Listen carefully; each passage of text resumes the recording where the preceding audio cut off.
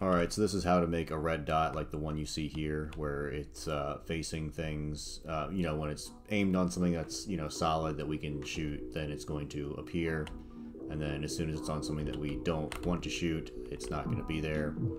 I could switch guns and come back and it would be back. And I'm just going to show you that you can shoot some of these enemies and it appears on them. We turn the volume down.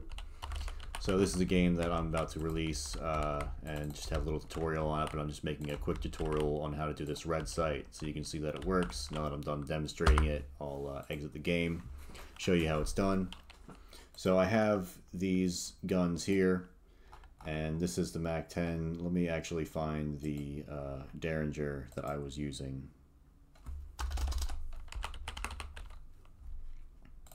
So, alright, so there's the gun that I was using in the game, and I have this raycast here, which is actually detecting what we shoot.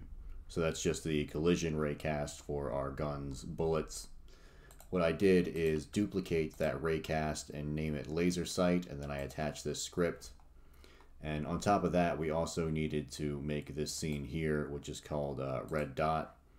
And all this scene is just a quad mesh that always faces the camera. We just went into materials after we added the quad mesh here. We just said shading, unshaded. We also went down to billboard and enabled that. That way it always faces us. And then we're going to spawn this in every time our gun is pointed at something solid. So to do that, we'll go back to our gun, show off how that works. We have our raycast laser sight. In the script, we can see that every time our raycast is colliding, we first check and see if we've already have the dot spawned. If the dot is not spawned, then we spawn it, you know, we add it, we declare it up here. But then if it already is, well, regardless of whether it is or is not already spawned, we then change its position to the collision point of the raycast, so whatever we're looking at. And then if it's not colliding with anything, meaning it's like facing space, we don't need to render it, so we'll say we just remove it from the tree.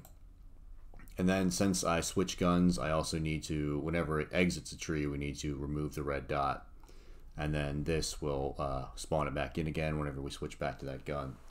So it's a pretty simple script. I just figured I would put this out there. I thought it was pretty cool, but I didn't really see a lot of tutorials on how to do it like this. So have a good one.